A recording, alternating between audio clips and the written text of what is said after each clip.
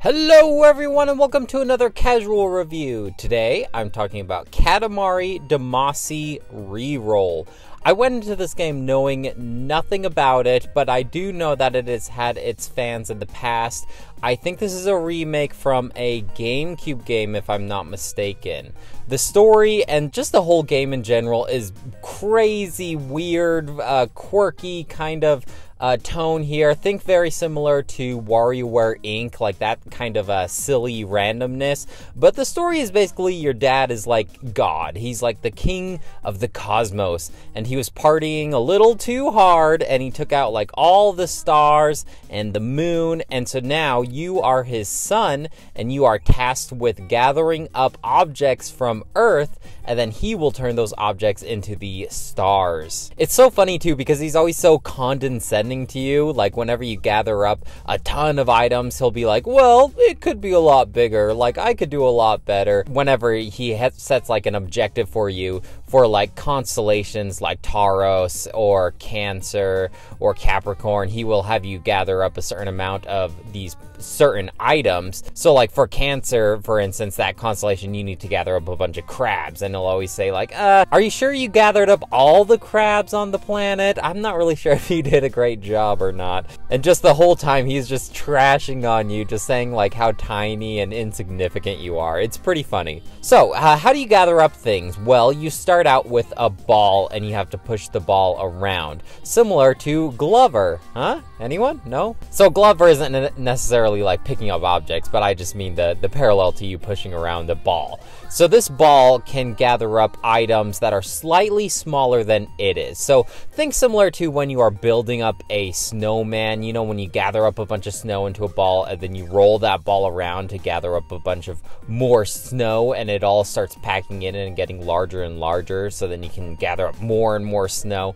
Just like that, but with real world objects. So you certain levels, like you'll start out really small, like the size of a mouse, and you'll be picking up thumbtacks and like little pieces of dirt and things like that. But then eventually your Katamari gets bigger and bigger until you are picking up huge things like tables.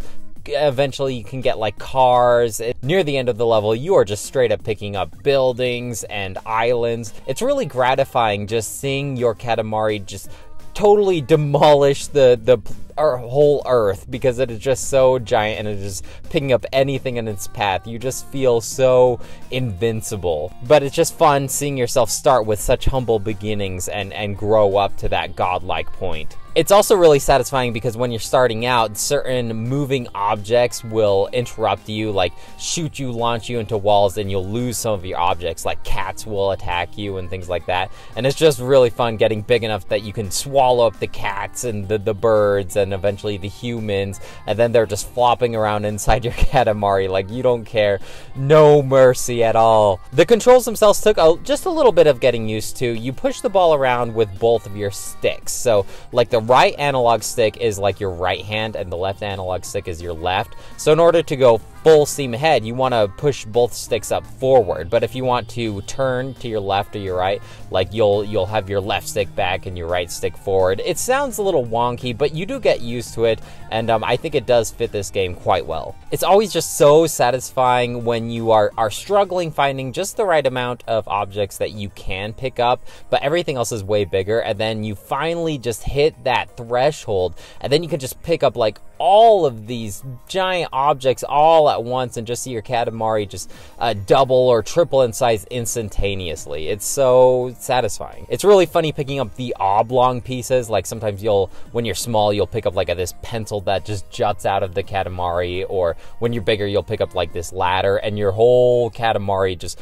lunges way up in the air as you're trying to roll this weird oblong ball around. There is a time limit to reach certain thresholds, like the king of cosmos will say, hey, I need you to get your Katamari this big, and you only have 10 minutes to do it. So At first I was a little worried because I thought this time limit would be stressful, but they give you plenty of time to gather it up. Think of it more like, okay, see how big you can get your Katamari in this time limit, because most of the time you would reach the goal with a couple of minutes to spare, and the King of Cosmos will say like, okay, now you just have this amount of time just to get it as big as you want, really chase after that high score. So I think I only failed the time limit once, and it was near the beginning of the game, before I realized that there were multiple rooms that I could go into and explore. So I just kind of ran out of stuff to pick up, and I ran out of time, and the king sure does give you a hard time if you don't reach that time limit, but it's not the end of the world. I could see it being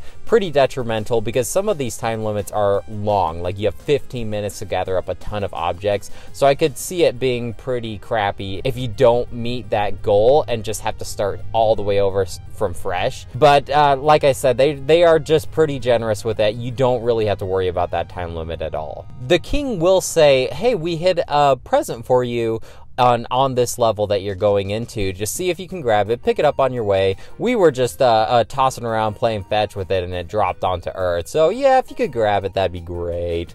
And so I only was able to find one present in the whole entire game, and apparently the presents are just like different cosmetics. So the one that I picked up gave my guy a little apron to wear, so that's fun. It's a fun thing to shoot for, but I'm not sure how easy they are to find because I was only able to find one my whole playthrough.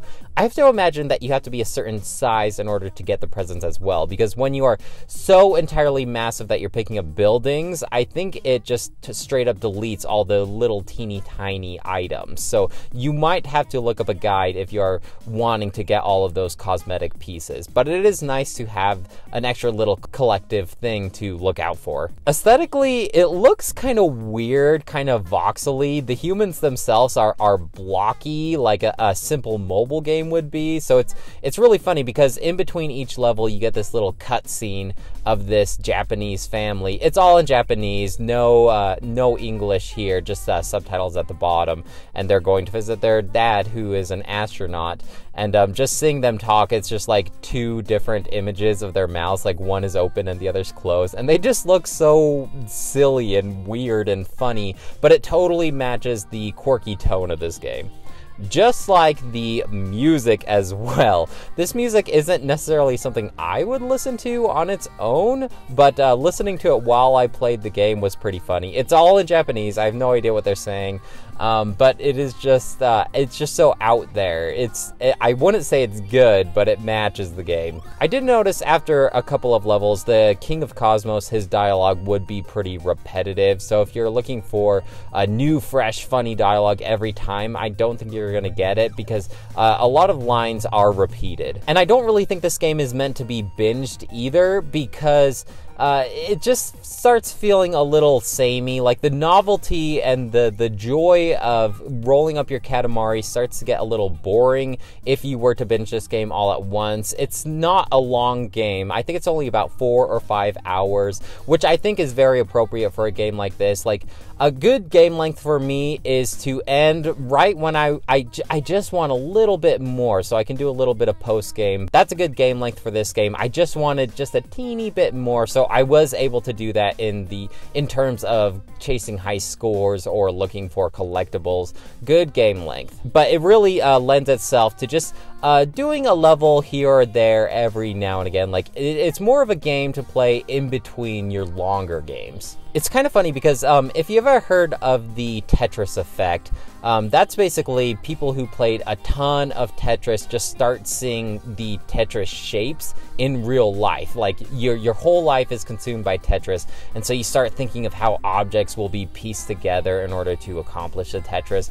I was kind of getting the same feeling here. Like I pretty much binged this game all the way through, and then I went for a walk afterwards, and I was thinking like, I wonder if I'm big enough to roll up that sign or roll up that dog, or like I started just in real life thinking like, well, I don't think I can quite roll up those trees just yet. I don't think I'm big enough. So it was just a funny effect. I got the Katamari Damacy Reroll effect. I have to wonder how this game even got made, because it is just so weird and different. It's exactly like the type of game that you would be embarrassed if your grandpa caught you watching, you know, like your tough guy grandpa, like, what the heck are you playing? And it's just like, Katamari Damacy Reroll, you roll up objects, and I don't know, it's just like, it's not the type of game that I think all people will get, but I definitely think that it was a game that was before its time. This seems like it would have really caught off in the streaming media, in Twitch. It like matches that whole silly Among Us replayability, very fun to watch, I think. So if this game came out fresh right during this time, I think it would be a hit. It's like that Untitled Goose Game kind of feeling, just very quirky, fun to watch. It would have been a hit. All things considered, let's give this game a 4 out of 5. I had a great time with it. I think that it is definitely worth looking into. Well, guys, that's it for me. Let me know if you have any questions or comments about Katamari Damacy Reroll. Let me know any of your fun memories. Did it even come out on the GameCube? Let me know. That's it for me, though. I'll talk to you later. Bye!